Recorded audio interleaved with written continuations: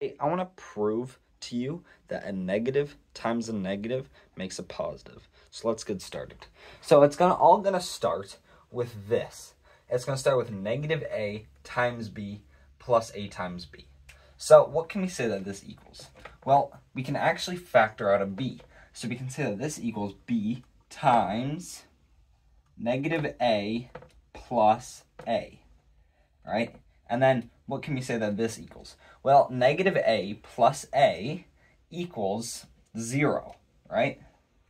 So then we can say that this just equals b times 0. Well, any number times 0 equals 0. So let's rewrite this whole thing down here when it equals 0. So negative a times b plus a times b equals 0. All right, so then the next thing that we actually want to do is add or subtract a times b from each side. So we can make this negative a times b plus a times b minus a times b equals negative a times b. So then these two will cancel out and we'll just be left with negative a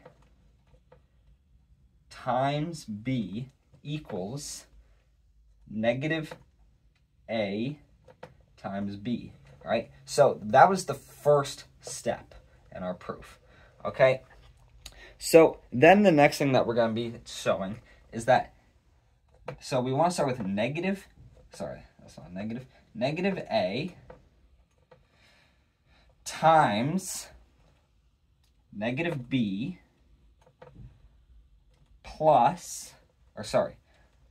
minus a times b, okay?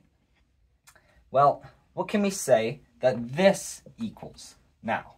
Well, up here, we just showed that negative a times b equals negative a times b, right? So we're going to use what we've just done up here down here. So we're going to say that this equals negative a times negative b minus, in this case, plus negative a times b, okay? So then we've carried that on. Now, what can we say that this thing equals? Well, what we can actually do, once again, is we can factor something out.